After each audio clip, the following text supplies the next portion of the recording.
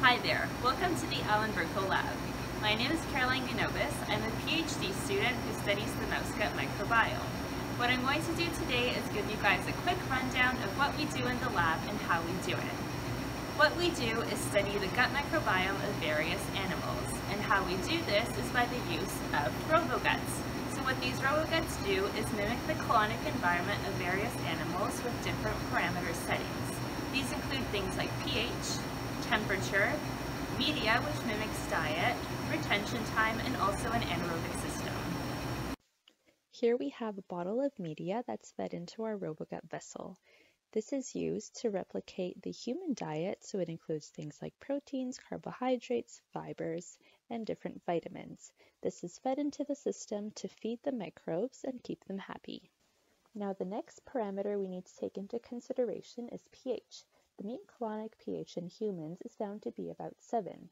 We use these acid and base bottles to feed into the robogut vessel so that the pH is kept at 7. Here we can see the robogut vessel itself. You can see that it's pretty turbid, which means that there is plenty of microbes in there who are happily growing and fermenting and using up all the media and reagents that we're pumping into the vessel. What we use to inoculate the vessel is actually typically a human fecal sample. We're lucky enough to have donors who are willing to provide us with these samples. Inside we have a stir to keep things moving and also a bubbler. Another thing that we do to keep the microbes happy is keep a temperature of 37 degrees, as this is what's typically found in the human colon.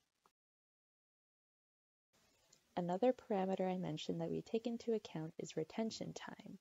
So what goes into the vessel doesn't stay in there for the entire run. Our runs typically last from 3 to 4 weeks.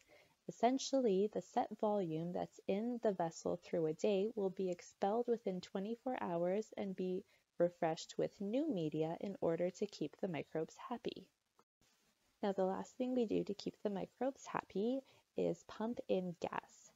This is because the microbes that are within your colon and the robogut vessel are anaerobes, so they don't really like oxygen, so we need to pump in gas to keep them happy and growing.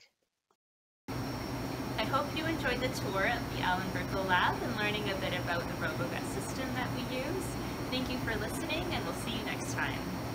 For more information about the Robogut Lab, visit the EAV Lab website at ulguelph.ca.